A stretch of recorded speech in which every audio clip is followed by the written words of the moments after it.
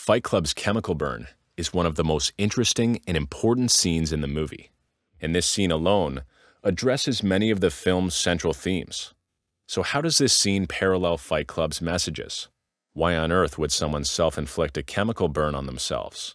And what can we learn from Tyler's bizarre ritual? Let's explore. The main motifs that are conveyed in this scene are dealing with pain and suffering, preparing to face death, and understanding the necessity of sacrifice. At the start of the movie, when our narrator has insomnia, he thinks he's in pain. Hey, come on, I'm in pain. Instead of getting to the root of the problem and trying to uncover the base of his demons, he begs for medication to alleviate the suffering.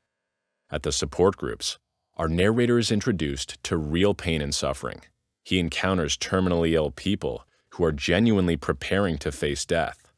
At these support groups, our narrator has been taught to combat pain and suffering through guided meditation.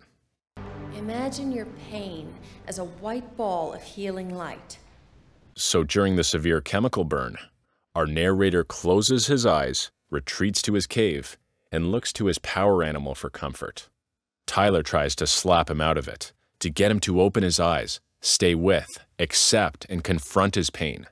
Tells him that no one, not even God, is going to save him, and only through correct action can he fix it and make it better.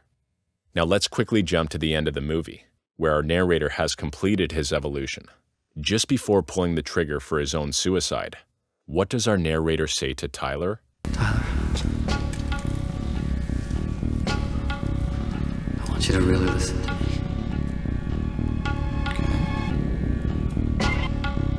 My eyes are open. My eyes are open. In other words, I'm dealing with my pain, suffering, and death head-on through action, and I'm fully prepared for death and to sacrifice myself. And it's this realization and action by our narrator that leads to Tyler's demise.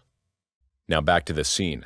At the end of the scene, Tyler gives our narrator two options. Listen! You can run water over your hand to make it worse, or look at me! Or you can use vinegar to neutralize the burn. You can run water over your hand and make it worse, or you can use vinegar to neutralize the burn. Now, running water over his burned hand would have given him instant comfort and alleviation, much like the medication for insomnia would have. But it's a decision that would have just been a temporary band-aid, and ultimately, much like medication, would have just made it worse. Instead, our narrator listens to Tyler. He sits with his pain, accepts it, and opts for the better, less comfortable solution, using vinegar to neutralize the burn, which ultimately makes it better. Our old narrator would have sprinted to the sink for water, and thus this decision marks some growth and development in our character. How do you deal with pain and suffering? Are you looking for a power animal or someone else to save you?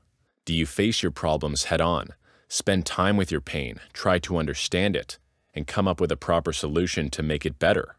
Or do you run for the bottle, abuse drugs, and fill the void with things like food or materialism? Now, let's take a look at some of the other hidden symbolism in this scene. Consider the name of the substance lie. This is obviously a homonym for the other word lie, i.e., something that is false, fake, or not real. Much like, guess who? Our friend Tyler Durden. Earlier in the movie, before his and the narrator's very first fight, Tyler drops this iconic line.